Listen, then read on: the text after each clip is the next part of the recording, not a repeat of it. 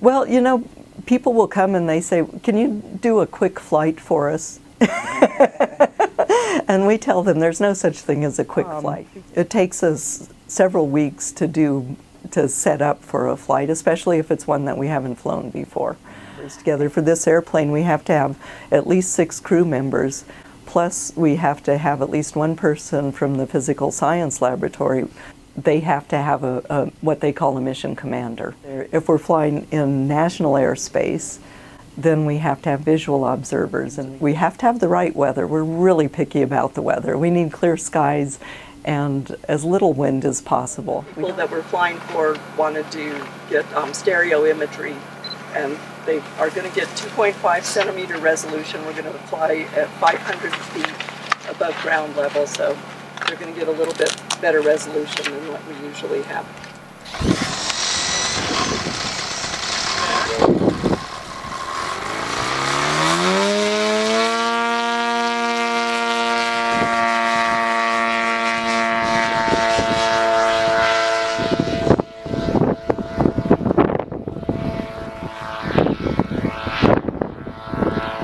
Well, I don't know if you were up there or nearby when we were having all the challenges on when we were flying on Wednesday, where the wind was blowing the airplane and we were having to retask it continuously. Oh, really? Just because it was missing. It was so windy, it was missing the flight lines.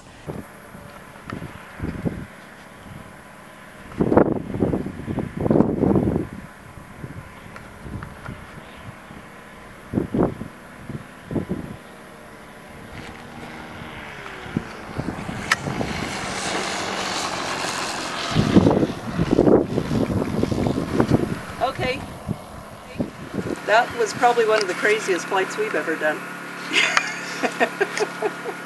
Maybe I shouldn't say that. It was very challenging up there. The winds were coming from the south. They were real strong, but they were strong enough to blow the aircraft out of the flight plan. And it was just doing unusual maneuvers to compensate for that. So it was saving itself rather than our data. What can I say? What do you enjoy about doing this stuff? The challenge. Yeah? Yeah, it's always challenging. It's always something new. Even on flights that we do repeat flights several times a year, same plots, you know, for several years. And even though we have flown these before, there is always something different.